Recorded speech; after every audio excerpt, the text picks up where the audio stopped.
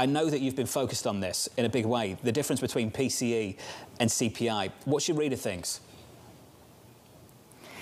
Yeah, well, maybe just to start off by talking to what you guys were just focused on. You know, I think that one of the key questions is how much additional improvement, supply side improvements, can we get? And this gets back to how much additional normalization post-pandemic should we expect?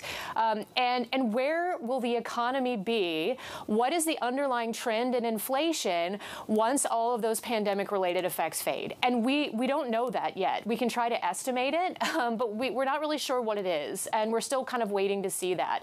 And actually, in our minds, that plus the fact that demand in the U.S. economy still looks pretty strong might be enough to keep the Fed on hold for a little bit longer than maybe the markets were pricing. You know, and then there's the other issue of this core CPI versus PCE. You know, as you guys suggested, the measures are calculated differently. CPI doesn't look as good. We're at 4% still on a year-over-year basis, even though we've gotten down into that 2-point-something range with PCE. There's a lot of non-market factors, non-market prices that go into the PCE, as Michael McKee sort of suggested. And those are the things that are kind of contributing to the good news. So the Fed's kind of just getting lucky, frankly, on the PCE. We think the optics of the CPI, plus the fact that demand just continues to look so strong, probably will keep the Fed on hold a little bit longer here. In December, Jay Powell didn't seem to push back against market pricing, didn't seem to push back against this idea, seemed to frankly embrace the idea of a soft landing.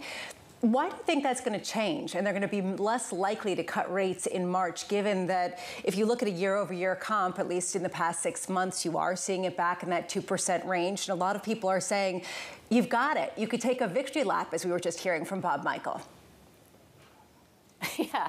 Yeah. I mean, certainly their preferred inflation measure is definitely going to give them cover if they did want to hike rate, or excuse me, if they did want to cut rates in March. We think it's going to be running at 2.7. They're going to be pretty sure it's running at 2.7. That February data, you know, that we'll get right around that a little after the meeting, but we'll probably know the details of it.